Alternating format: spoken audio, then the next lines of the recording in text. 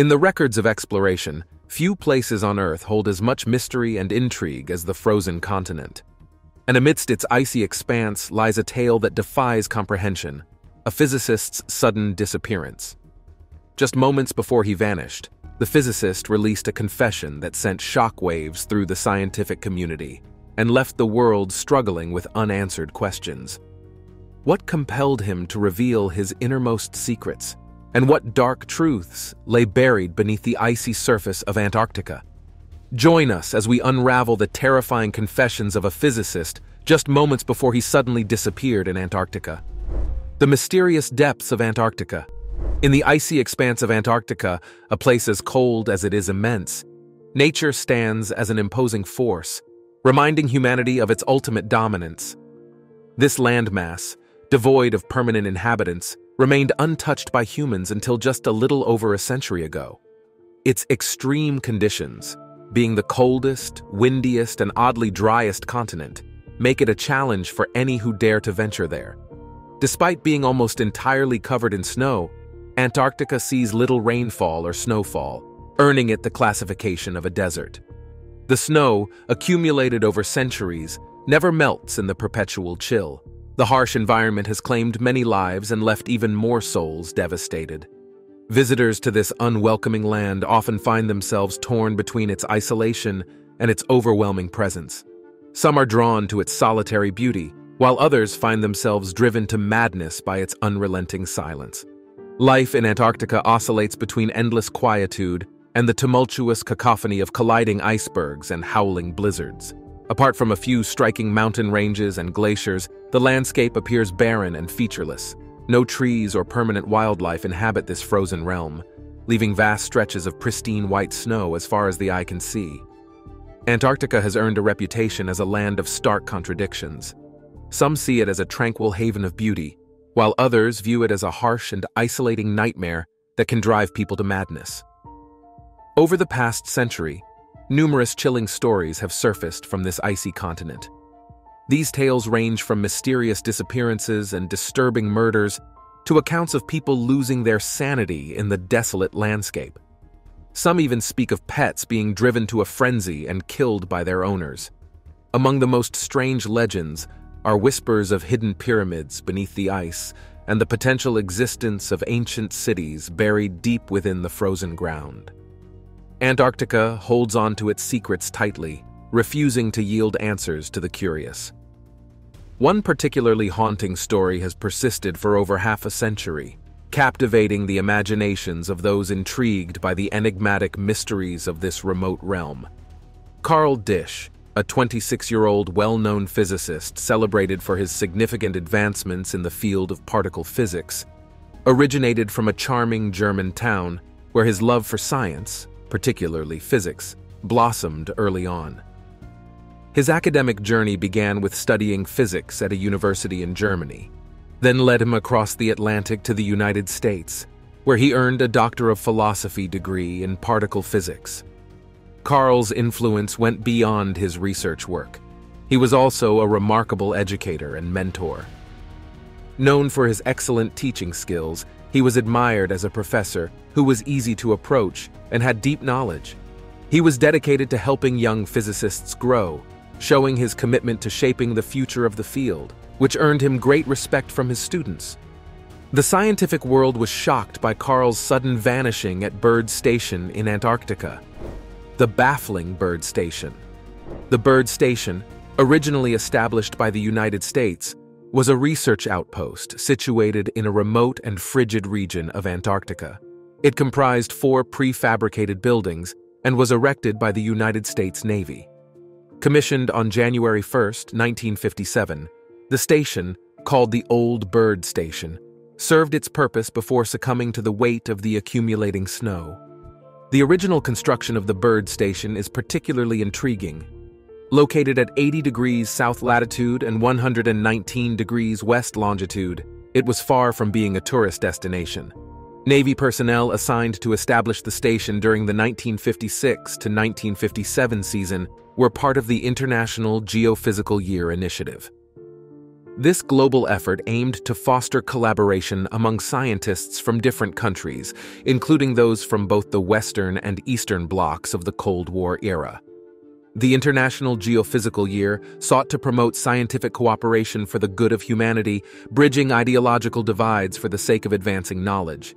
Initially, the Navy personnel were hesitant about embarking on a daunting journey, covering 1,000 kilometers by tractor train across the dangerous, crevice-ridden ice of West Antarctica. However, they surprised themselves by completing the terrifying journey twice in a single summer. Their remarkable feat led to the establishment of one of the first research stations deep within the Antarctic interior. This original station was named after the renowned polar explorer Richard E. Byrd, Jr. The construction of the new station was a hurried and improvised effort during its first season, officially commissioned by the military. The fact that it was built within a mere month is astonishing, considering the extreme conditions and remote location. A tunnel system connected the 5 main buildings of the original Byrd station, but unfortunately, most of the supplies for the underground corridors never arrived. Faced with this challenge, the resourceful personnel improvised by welding together empty oil drums to serve as vertical columns for the tunnel framework. During the first winter, the crew of scientists and Navy personnel endured hardships, including limited food variety and a scarcity of libations. Their ration included a mere 10 cans of beer per person for the entire dark season. Such limited provisions undoubtedly posed a challenge, especially considering the long, dark Antarctic nights. The original station was in use for only 4 years due to the risk of collapse under the weight of snow. To address this issue, construction began on a second research station in 1960.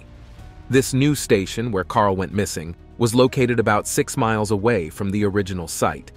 The construction process involved lowering prefabricated buildings with steel arches, known as wonder arches, into man-made trenches.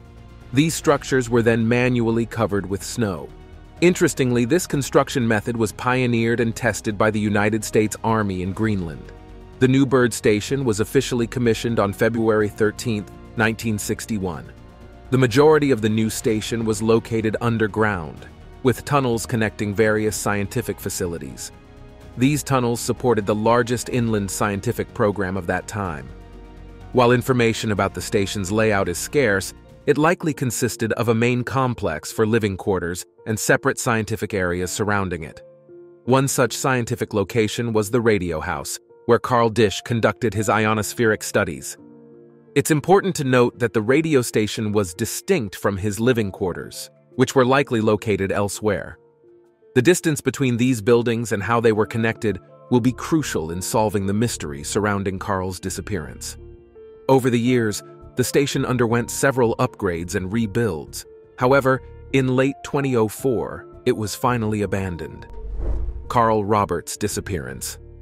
1 year before the disappearance of Carl Robert Disch, he started working at Boulder Laboratories. As part of his job, he was asked to join a research team in Antarctica. Even though it seemed daunting, Carl agreed to it. He was then assigned to Byrd Station. For the next 6 months, Carl spent most of his time working in the Central Propagation Laboratory. His job required him to work long hours at the Radio Noise Building, a small hut positioned a mile northwest of the main complex. Despite the distance, the two facilities were connected by a hand line, a rope to guide researchers during bad weather. Carl had made this journey many times before, so he knew the terrain well. Just a few days before Carl disappeared, reports say he started acting strangely. His behavior became erratic and unpredictable, worrying his colleagues at Byrd Station. They tried to reach out to him for help, but he didn't respond. This change from a reliable professional to someone troubled caused concern among those who worked with him.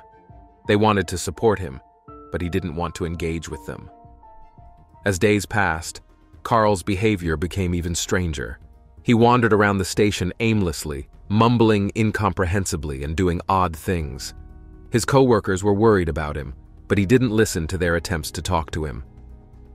On the dark morning of May 8, 1965, Carl left the Radio Noise Building for the last time and got lost in the unforgiving landmass. He set out at 9:15 in the morning, during nautical twilight, heading for the main complex. Despite wearing Antarctic clothing for protection from the minus 44 degrees Fahrenheit temperature and strong winds, he didn't reach his destination by 10 in the morning. This raised concerns, prompting his colleagues to assemble a search party and send them along his planned route. At 11:30 a.m., a set of footprints was found near the radio noise building. The footprints started at the ladder by the hut, but instead of going south like expected, they went west toward the skiway. What could have led him to do this? Perhaps something caught his attention. A strange noise or a light, maybe something hovering over or landing on the runway. Did Carl's curiosity prompt him to investigate, causing him to disregard common sense? One of the searchers noticed that there was no change in stride in Carl's tracks, as if he was purposefully walking towards something rather than stumbling around aimlessly. If he had indeed gotten lost, why didn't he just follow his tracks back? These questions only deepen the mystery surrounding Carl's disappearance. Carl's colleagues followed the trail for about 4 miles to the southwest edge of the station's outer boundary before it suddenly stopped. Sometimes the tracks looked deliberate, with consistent long steps rather than uncertain ones, suggesting Carl wasn't lost or confused. After that, the team went back to the base to refuel. Once they refueled, they went back to the skiway corner and searched the area for 3 hours, but they found nothing. When they tried to return, strong 30-knot winds made it hard to get back safely. Finally, they made it back to the base at 6:15 p.m. Then, they started a big search of the supply line, the emergency Jamesway, and the fuel dump, but it didn't lead to much. About an hour later, Carl's colleagues formed a human chain to search the path from the base to the skiway where his footprints disappeared. Even though the weather was tough, they used floodlights and launched flares every 30 minutes.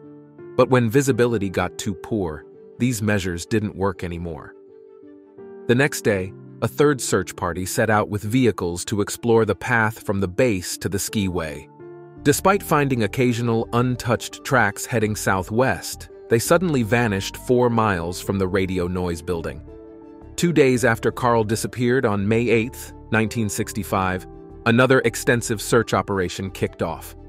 This time, 8 men, along with 2 vehicles, a Jamesway shelter, and essential supplies, were deployed. They started their search from the main complex and moved southward, conducting thorough sweeps to the east and west. To track their progress, they used flags. Despite venturing 12 miles beyond the station's limits, they found no trace of Carl. On May 12th, search teams expanded their efforts to the northeastern and southwestern areas of Byrd Station. Although the weather seemed favorable, the darkness of the Antarctic night posed challenges to visibility. As days passed, the search faced additional hurdles with strong winds and fog, making it nearly impossible to continue. Despite covering an extensive area totaling 35 square miles by May 14th, Carl remained elusive, adding to the mystery of his disappearance. Further search efforts were planned for the return of daylight in the spring. This aspect of the mystery captivated many observers.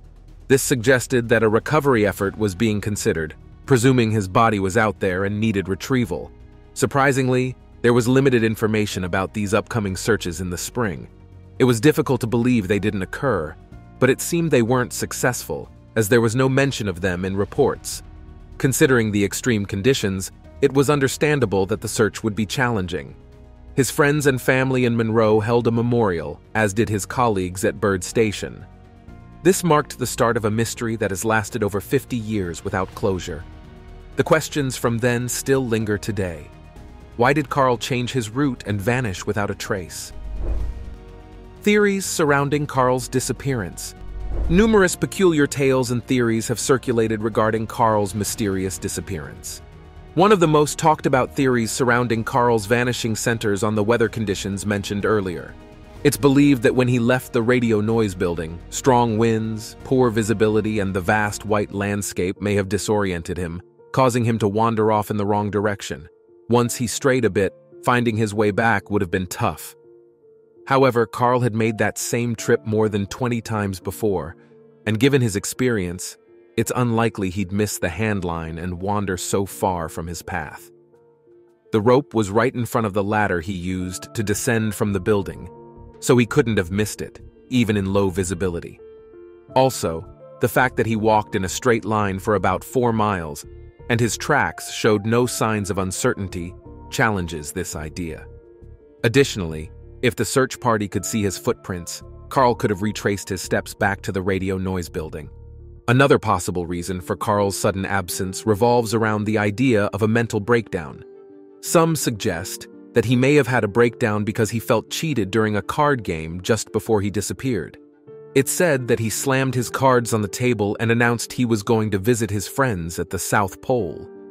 The unchanging landscape might have worn on his mind, pushing him to leave the building and take a walk to clear his head.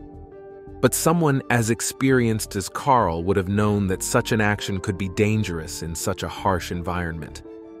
Understandably, small issues could seem bigger in those conditions, but it's still puzzling why a successful person like Carl would react that way. Not surprisingly, some people have suggested supernatural explanations for Carl's disappearance. Investigators point out that his footprints abruptly stopped in the middle of nowhere. While skeptics think that the footprints might have been covered by snow, believers in the paranormal believe that Carl simply vanished. While the idea that the footprints were covered by snow is possible, some members of the search party claim to have seen strange lights and heard odd noises around the time of Carl's disappearance. Another theory that is often overlooked is the potential involvement of the Soviet Union. There's a story about a British Royal Navy commander who vanished during the Cuban Missile Crisis of 1962 while in Antarctica, similar to Carl's disappearance. It later emerged that the commander had been secretly working for the Soviet Union and was taken by them just before his cover was blown. Carl's disappearance coincided with the Cold War, and as an expert in his field, he would have been valuable to the Soviets. This could also explain the strange lights and noises reported in the area. However, this theory is weakened when we consider the vast distance between Byrd Station and the nearest coastline. Unless the people who rescued him or took him away had a hidden base nearby, this explanation is also faulted. Some have posited the theory of polar bear attacks as a potential explanation for the predator attacks in Antarctica. However, this notion is promptly dismissed upon closer inspection. This dismissal stems from the undeniable fact that these creatures are not native to Antarctica. With this key detail in mind, the focus of scrutiny shifts away from the realm of four-legged predators altogether, leading investigators to explore other avenues for answers to Carl's puzzling disappearance. Another theory suggests that Dish was working with an extremely dull partner. His monotone voice could have driven anyone crazy after spending a long time with him. Imagine how tough it would be to endure long shifts with someone so boring, especially in a job like theirs. It suggested that, just like the card game example, Dish had simply had enough. He left to clear his mind, but it's puzzling why he would take such a risky step, knowing the dangers of the harsh environment. Maybe things had really gotten unbearable, or perhaps he left without intending to return. But why would he consider something as extreme as suicide? While it's understandable that small issues might feel bigger in such isolated conditions, it's hard to fathom why someone like Dish would react this way. He had a promising future ahead of him. In this situation, though, not finding a body is a problem. Normally, you'd expect to find something. Despite the variety of theories, none of them seem solid enough to reach a definite conclusion.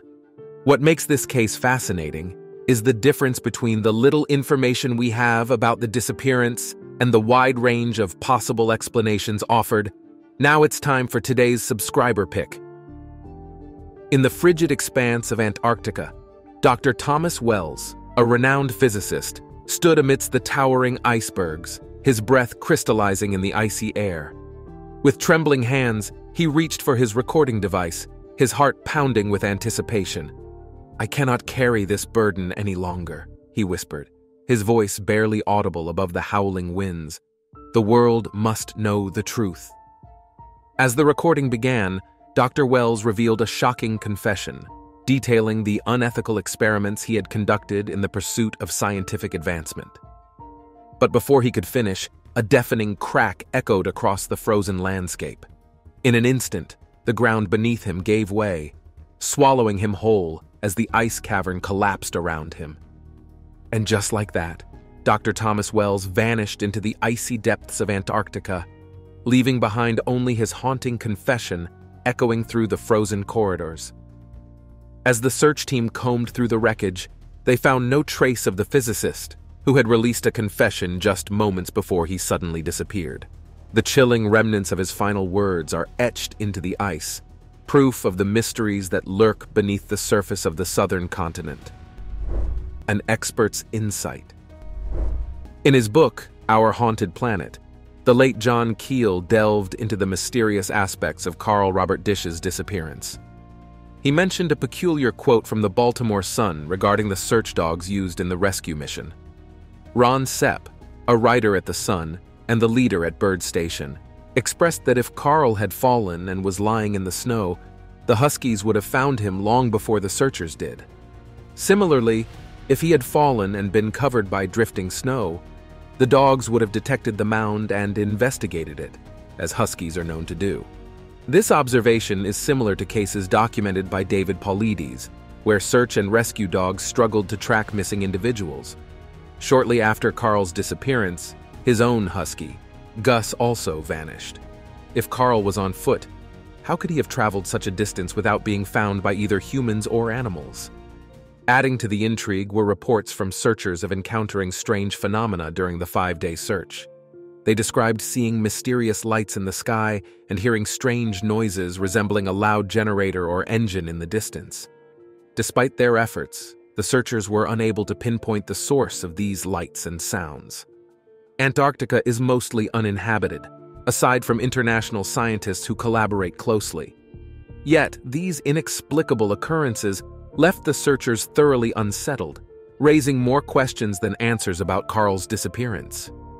It's highly unlikely that the strange sounds and lights encountered by the scientists were just from other people hanging around, especially considering that much of the search period was marked by a blizzard, making it even less likely. So if not people, then who or what could be responsible for these eerie phenomena? Carl's mysterious disappearance raised significant concerns about his well-being and shed light on the challenges of conducting search and rescue missions in remote and harsh environments like Antarctica. The collaborative efforts of experts showcased a meticulous approach to unraveling the mystery surrounding Carl's vanishing. Interviews with Carl's associates were conducted, and video and audio recordings from the station were scrutinized. The inquiry delved into Carl's personal history and relationships, seeking any clues that could shed light on his sudden absence. The meticulous examination extended to exploring Carl's past and personal connections, hoping to uncover leads regarding his mysterious disappearance. Dish's vanishing has deeply saddened his loved ones, leaving them shattered. Whispers from the ice. As the sun dipped below the horizon, casting long shadows over the snow-covered buildings of Bird Station, a lingering sense of unease settled in. The tale of Carl Dish, the scientist who vanished into the icy wilderness, remained vivid, etched into the very ice that likely enveloped him. His memory refused to fade, echoing through the chilly breeze like a haunting melody. Some people claim to have seen and heard from Carl and his dog a few times since their disappearance. What's strange is that both sightings occurred at McMurdo Station, even though Carl vanished from Bird Station about 1,400 kilometers away. Despite this distance, there have been 2 separate reports of an untidy-looking man appearing at one of the station's busiest bars, the Erebus Club. Originally named Gallagher's, and later renamed in honor of a respected quartermaster who passed away at the station, the club wasn't just a bar. It also had pool tables, a dance floor, and even served hamburgers. It was the go-to spot for drinks on weekends, and had a regular morning crowd of workers looking for a pick-me-up after their night shifts. Twice, workers at the club have encountered a mysterious figure. One night, as a club employee was closing up and putting money in the safe, he spotted the figure. Here's what he described. "I glanced over my shoulder and saw an old man standing at the bar's end. He wore worn-out gray, cold-weather clothes with a white beard and hair. I focused on the safe, spun the dial, and then turned around. But the man was gone. I walked into the main room, but he had vanished. There's no way he could have left that quickly. I'm certain I saw someone at the bar. Billy Ace insisted it was Carl Dish. Whoever it was, seeing them made me completely sober. Another worker recounted seeing the same mysterious figure, this time accompanied by a dog. They both disappeared suddenly when he looked away. But perhaps the most intriguing story comes from the person referred to as Billy Ace. Billy Ace served 11 times in the icy region during his Navy days as a radio operator. He spent winters there between 1963 and 1975, and summers from 1974 to 1980. After leaving the Navy, he stayed involved with clubs for former Arctic workers and explorers, contributing to publications in the same field. However, it was during the winter of 1971 when he supposedly intercepted a strange message. According to a story he wrote, Billy received a message one night while working at McMurdo. It was from Carl, who had disappeared 6 years earlier. The message originated from a station that was only staffed during the summer months, making it unusual for anyone to be there at that time of year. This is what the message said. "I am Carl Dish. To the world, I am considered dead. They believe my body lies frozen somewhere on this vast white continent. But I tell you, I, Carl Dish, am alive. Don't think for a moment it was an accident. Everything was planned. They pushed me, tormented me, bored me with their shallow lives. I left them behind, renouncing the human race. 6 years ago, on a desolate Saturday night, I walked out of Longwire Station and never looked back. They searched for me, as I anticipated, following my deliberate footsteps for miles. But they never found me, never realized they'd been deceived. They gave up, and I, Carl Dish, became truly free. I'm the loneliest man in the world. Surviving for 6 years hasn't been easy. Sometimes the endless howling of the winds almost drives me crazy, making me yearn for human company. But that longing quickly fades away. I've been tormented, rejected, and betrayed by my fellow humans, even those I cared for. It may seem foolish to endure such hardship and loneliness when others like Bird and Shackleton barely escaped, but my story surpasses theirs. I consider myself a genius. Even in my earliest memories, I knew I was different. Others sensed it too and feared me for it. So, I walked away from their fears, paranoia, and jealousy.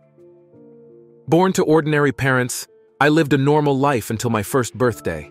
25 years later, I find peace in my shack, which slowly shifts with the continent. After my parents died in a Nebraska tornado when I was just a year old, I ended up in an orphanage with nothing to my name.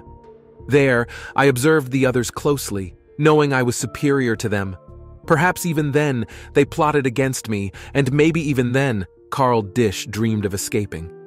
The pink bird painted on my crib's headboard, which tasted of enamel when I licked it like any curious child, became a sign of my future and salvation.